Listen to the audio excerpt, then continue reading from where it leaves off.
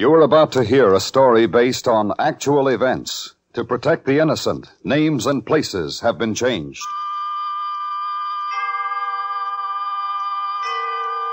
Autolite and its 96,000 dealers bring you Mr. Richard Widmark in a story taken from life. Tonight's presentation of Suspense. Tonight, Autolite presents The Hunting of Bob Lee, the true story about the most famous of all Texas feuds, starring Mr. Richard Widmark.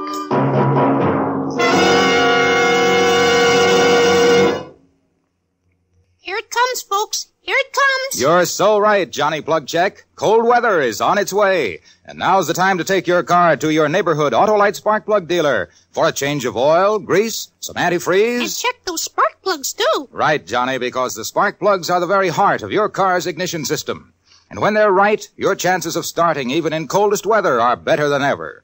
If your spark plugs are worn out, then your Autolite spark plug dealer will install ignition-engineered, resistor-type, or standard-type Autolite spark plugs for smoother performance, quick starts, and gas savings. So prepare for cold weather driving now. And check those spark plugs, too. Yes, friends, see your neighborhood Autolite spark plug dealer this week. Just call Western Union by number and ask for Operator 25. She'll quickly tell you the name and location of your nearest Autolite spark plug dealer. And remember, from bumper to tail light, you're always right with Autolite. And now, with The Hunting of Bob Lee and the performance of Mr. Richard Widmark, Autolite hopes once again to keep you in suspense.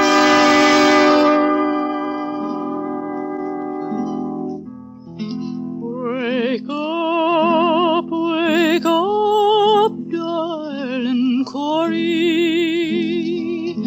and go get me my gun. I ain't no hand for trouble, but I'll die before I run. Lee Ranch, Fannin County, June 26, 1868. Editors, Texas News, Bonham, Texas. Gentlemen, if you will permit me the use of your valuable columns, I would like to give you a true statement on what is known as the Pilot Grove difficulty. Notwithstanding that there's been no killing in the village except Dr. Pierce. But to begin, I was raised in this state. I came home from the war a hated man, merely because my fortunes had not suffered during the war as had those of my neighbors. And that was the basis for the hatred. I was too prosperous. They used my habit of dressing as an excuse for the first real trouble, for when I rode into the village, into Pilot Grove, I wore a black suit and a hat with a plume in it. It was that hat that started the trouble. They were waiting in front of Nelson's saloon. Hold up, Lee. We want to talk with you. Hold there. Stand there. What do you have to say to me? We want to know who you are to be dressing like that.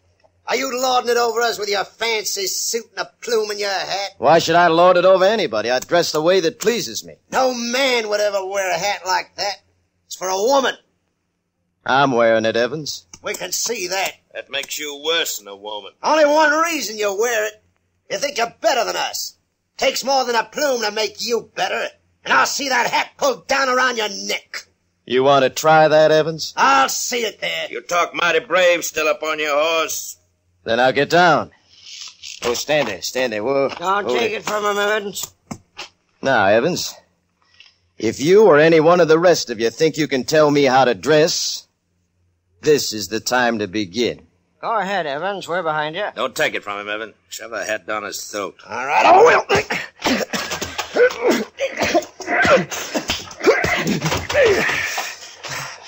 Good boy, Evans. Get him now. You got some dirt on you, Lee. Get him now, Evans. Evans! Pull him out from under that horse. Come on, he got stepped on. Move that horse. Come on. Hold it. Pull him out. Pull him out. Come on. Hold that, boss. Stand there. The devil. Look at him. He's dead, boys. Look at the back of his head. Did you hear that, Lee? I heard. Evans is dead. And you killed him, Lee.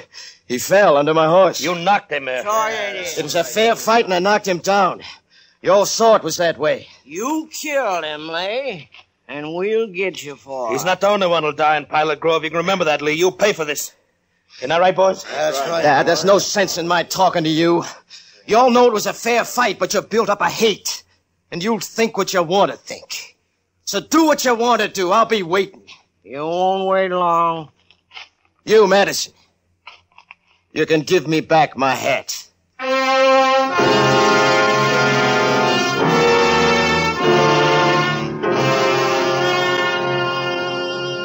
I want to say this strongly, gentlemen.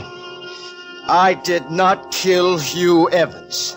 Those men knew I didn't, or they would have killed me then. They were all armed, but nobody drew a gun.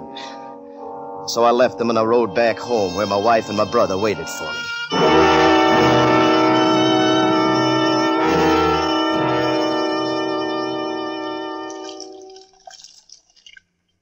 Why did you fight, Bob? Why did you let them make you fight? I had to, Corey. Now hold still. You shouldn't have, Bob. Now they got you Evans dead. Couldn't help that, Henry. Hold still. It's what they've been waiting for, something like this. Sometimes a man can't sit back. Sometimes it's smarter to. A man can't be insulted in the street and sit back. No, I'm not a man for trouble. I came home to live in peace. They started this. I've done nothing that I wasn't pushed into. The way they're thinking is you kill one of theirs, now they'll kill you if they can. Then that's what they'll try. There's nothing I can do about the way they're thinking. But I'll wait for 'em.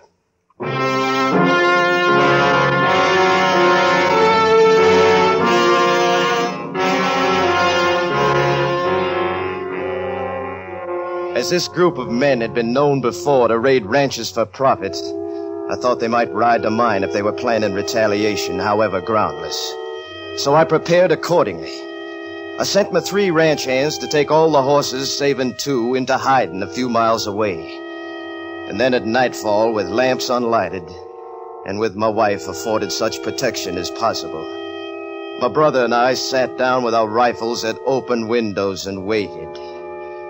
Now, these might seem to you, gentlemen, unnecessary precautions. But they would not seem so if you knew this band of cutthroats. However, we were relieved sometime after when we heard 2 horses approach the house, saw 2 men dismount in honesty near the front door. The Union soldiers. What do they want? I don't know, but put your rifle aside. Who is it, Bob? Union soldiers. Why have they come here? We'll find out. Light another lamp, Corey.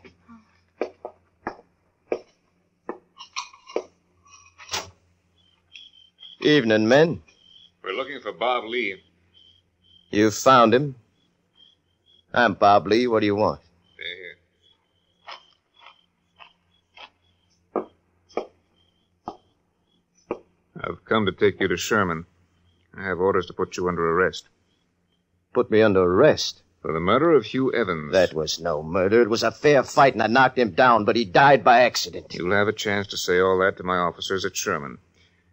You'll come peaceably, won't you, Lee? Of course I'll come peaceably. Bob. The Union Army is a just army, and I'll be treated fairly, Corey. That's more than I can expect from Boren and Beer and the others. Of course I'll go peaceably.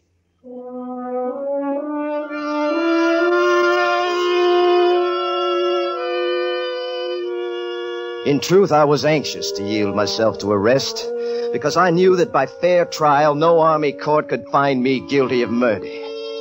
So I surrendered in good faith, believing in right. But I was soon to learn that those 2 men who took me weaponless from my house were not Union troops at all. They were imposters with forged orders, shaming the uniform. And they turned me over to Boren and 10 or a dozen others in Choctaw Bottom, where I was summarily tied to a tree before a fire.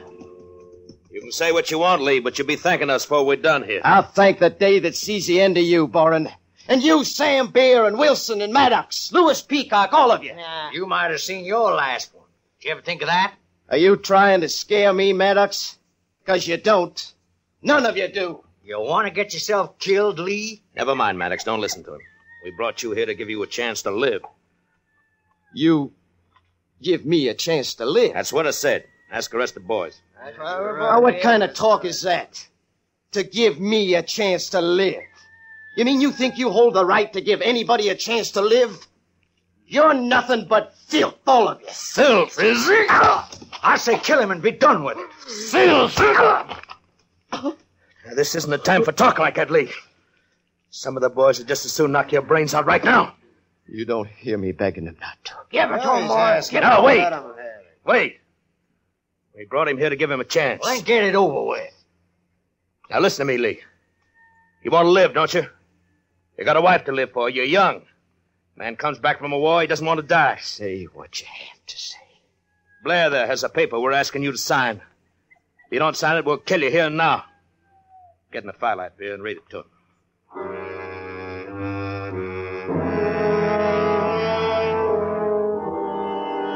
This is what those thieves demanded of me in their note.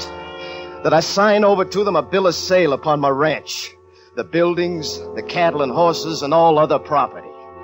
And that I promise payable on demand $2,000 in gold. And that I and my family leave the state forever. They threatened to kill me if I did not sign, and also to kill me if I failed to meet the demands. So balancing certain death against probable death in the future, I decided to give them my signature. But I forced myself to suffer their beatings and their insults for 3 long hours, so that they'd get no inkling of a plan that was in my mind.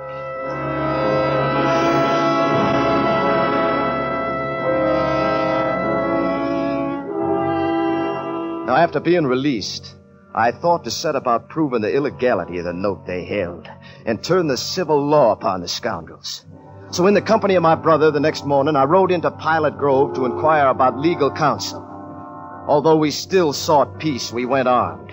I with 2 pistols and a rifle, my brother with 2 pistols. It so happened that I first stopped for information at Nelson's saloon. And in front of there, I saw one of the men from the night before, Jim Maddox. I didn't notice out there if he was armed, but he was not when he followed us in a few minutes later. There he comes, Bob. I'm unarmed, Lee. I'm not starting to play, Maddox. But if you feel like backing up some of the things you said last night, I'll loan you a gun. I come in to say I was sorry about that. The rest of the boys got me riled up. I sure didn't expect to see you in town this morning. Well, I'm here. I came in to prove that note I signed isn't worth anything. Be quiet, Bob. And you can tell Boren and the others that if you've got enough brains to understand. That note wasn't my idea, Lee. I didn't have nothing to do with it. Then we've got nothing to talk about. Goodbye. You talk too much, Bob. I can't be driven by anybody. This isn't a time for pride. You got to let 'em know. First chance you get, you came out on top last night. That's wrong, Bob. Maddox will get to Boren before... Lee wanted me to... Without a chance to draw, Maddox? That's no...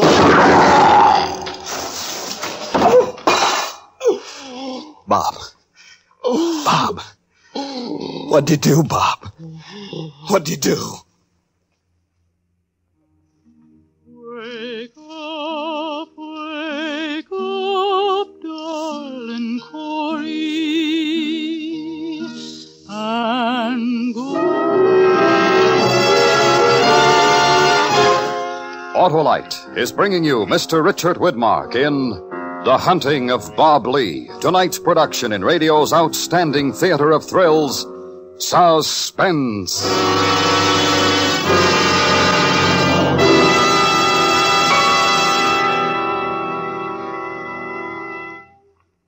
Folks, winterize right now. Please do. And check those important spark plugs, too. That's potent and pertinent patter, Johnny Plugcheck. Cold weather is coming fast, and it's not a bit too soon to have the oil and grease changed, antifreeze put in. And check those spark plugs, too. Right, Johnny, because when they're right, your chances of starting, even in coldest weather, are better than ever. So visit your Autolite spark plug dealer. His exclusive Autolite plug check indicator will instantly show you if your spark plugs are right for the cold driving days ahead. If cleaning or adjustments are needed, he has the latest equipment to do the job quickly. If replacements are needed, he has resistor type or standard type Autolite spark plugs. They're ignition engineered for smoother performance, quick starts, and gas savings. And used as original factory equipment on many leading makes of our finest cars, trucks, and tractors. So plan now to have your car winterized this week. And remember, check those spark plugs, too. Be sure. See your neighborhood Autolite spark plug dealer because from bumper to tail light, you're always right with Autolite. And now, Autolite brings back to our Hollywood soundstage Mr. Richard Widmark in Elliot Lewis's production of The Hunting of Bob Lee, a dramatic report well calculated to keep you in suspense.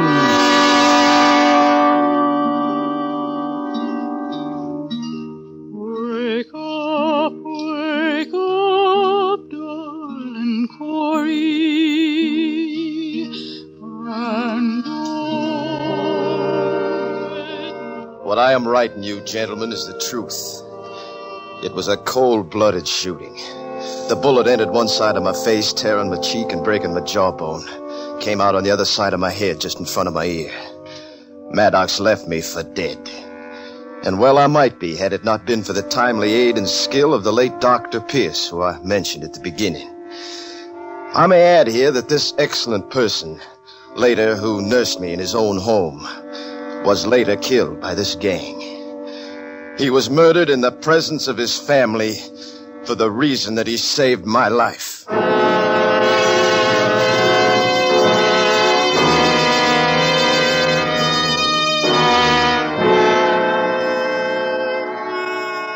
In time, I was well enough to return to my ranch.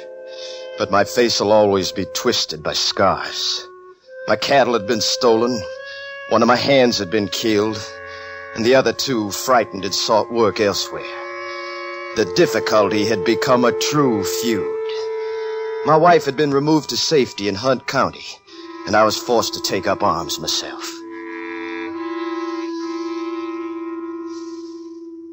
I'll stand with you, whatever you say, Bob. We can't be hounded anymore. I don't see how it can get any worse. Except for one thing, Henry. Once we start out, we can't come back here. There's nothing to stay for anyway. All right, then. We'll pack some food and blankets, ride out late this afternoon. It's sure the ranch is being watched, so we'll ride north as though we're leaving. Then tonight, when we're clear, we'll cross over the Blackjack, come back the other way. Where to, Bob? I made a list, Henry. And I put Jim Maddox at the top. Under him, there's Sam Beer, and William Dixon, and Israel Boren, and Louis Peacock.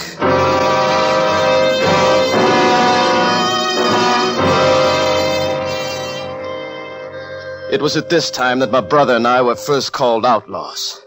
That is not now nor never was true. All we wanted was peace, and there was no law and order. We never killed an unarmed man, or never without giving a man a chance. Why, that first night when we got to the Maddox shack, he was alone there with his guns hung up. We could have killed him through the window. This is far enough. I want to go in alone. I can see how you would. Yeah, but he might remember my voice. If you knock on his door, and if he asks, you tell him you're John Baldock, that Boren sent you. All right, Bob. Step to the side when he opens.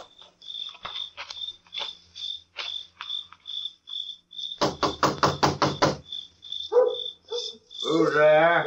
John Baldock. Boren sent me. All right.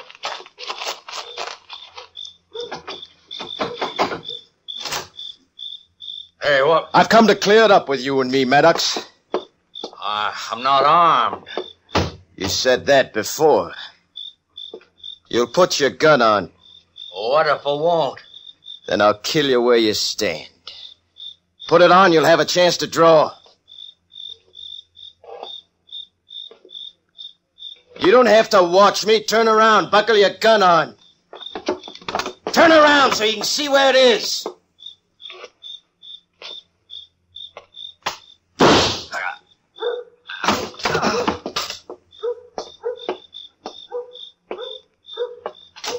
Bob? It's all right. He tried to draw from where I was hanging. I think this is a night we'll remember, Henry. Sam Beer's next on the list.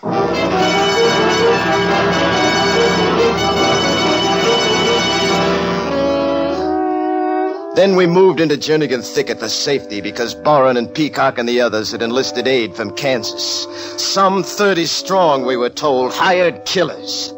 So we were forced to move by night.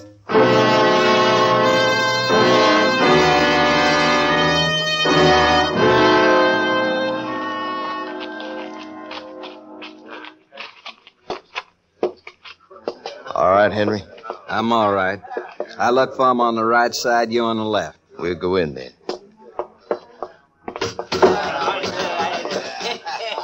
Bob, there. Move farther down while we can. They see us now. Sam Beer, William Dixon. The Lee brothers have come to clear it up with you and us. What do you want, Lee?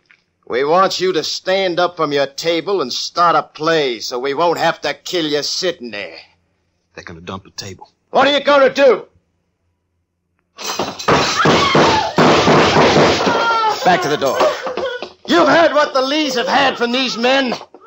If they have any friends here, this is the time to speak up.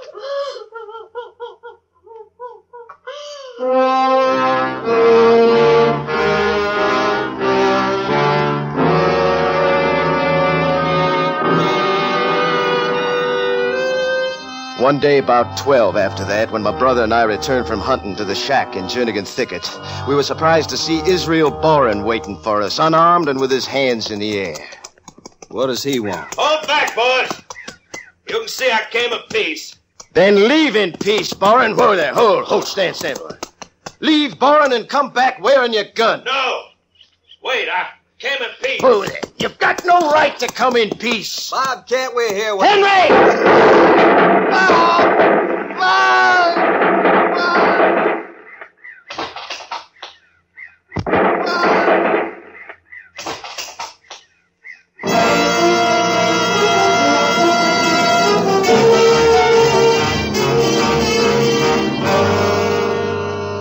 My brother was killed there in the thicket by rifles hidden in the brush.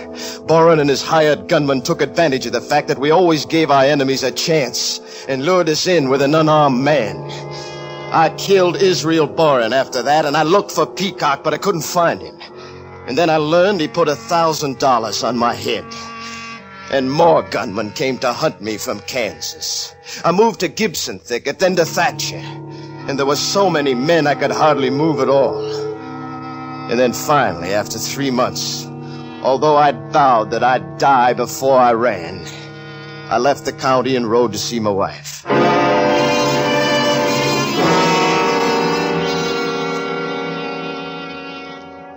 Oh, Bob, what have they done? What have they done so that we can't be man and wife and live the way we want to live? It's finished now.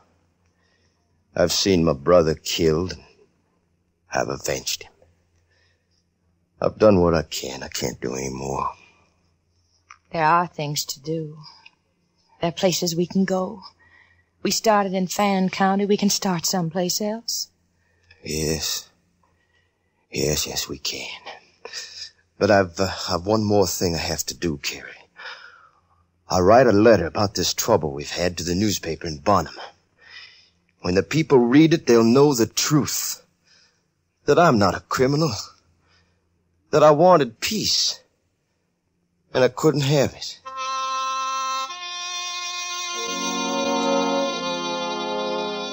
And so I say in conclusion that I have done what I can to procure peace. I have been driven farther than most men, I think.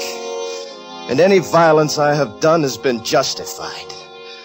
And finally, I am still willing to surrender myself to any impartial civil authority at any time, since I know I am right.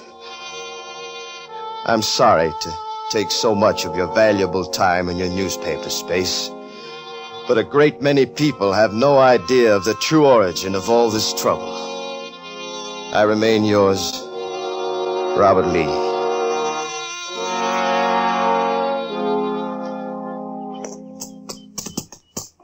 There's no danger here, Bob. Are you sure? If Peacock had followed, I'd have known. I'm sure, Corey. I'll post a letter, be back in 30 minutes. Then we can talk about where we'll go. Well, after 4 months, Corey, I think there should be much to talk about. Oh, Bob. You wait in the house. Please hurry. I will. You go inside. Come on, boy. Come on.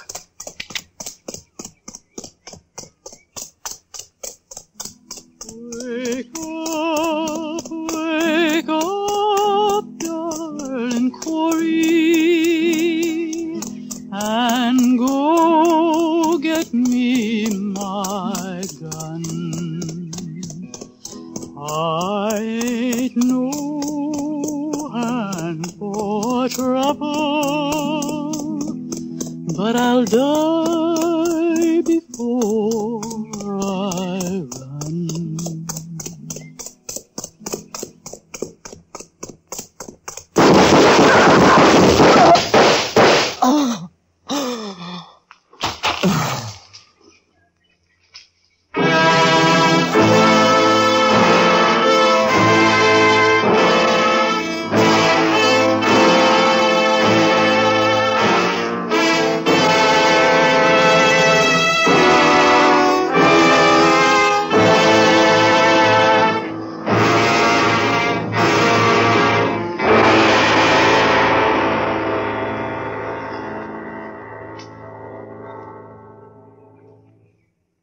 Suspense. A true story of the Old West.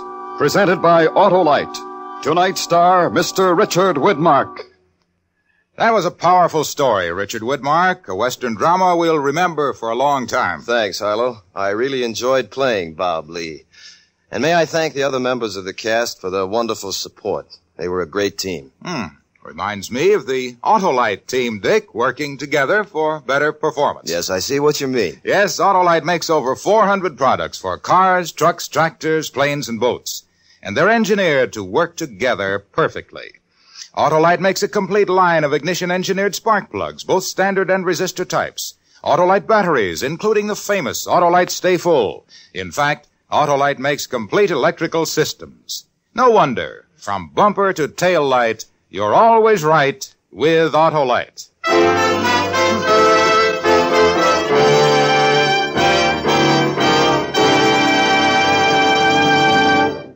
Next week on Suspense, our star will be Mr. Joseph Cotton, as a man who, in a most unusual fashion, tried to clear himself of the suspicion of murder. A dramatic report we call The Trials of Thomas Shaw. In weeks to come, we shall also present Mr. John Hodiak, Mr. John Lund, and Mr. Frank Lovejoy, all on Suspense. Suspense is produced and directed by Elliot Lewis, with music composed by Lucian Morwick and conducted by Lud Gluskin. Miss Terria Lee was the ballad singer. The Hunting of Bob Lee was based on the book by C.L. Sonicson and was adapted for Suspense by Gil Dowd. Featured in tonight's cast were Kathy Lewis, Lou Krugman, Junius Matthews, William Conrad, Harry Bartell, Byron Kane, and Joseph Cairns. Tonight's appearance of Mr. Widmark was made possible through the kind permission of 20th Century Fox Studios, whose current release is The Desert Fox, starring James Mason. And remember, next week on Suspense, Mr. Joseph Cotton, in another story based on actual events, a dramatic report we call The Trials of Thomas Shaw. For the location of your nearest Autolite spark plug or battery dealer, or your nearest authorized Autolite service station, phone Western Union by number and ask for Operator 25. Switch to Autolite. Good night. This is the CBS Radio Network.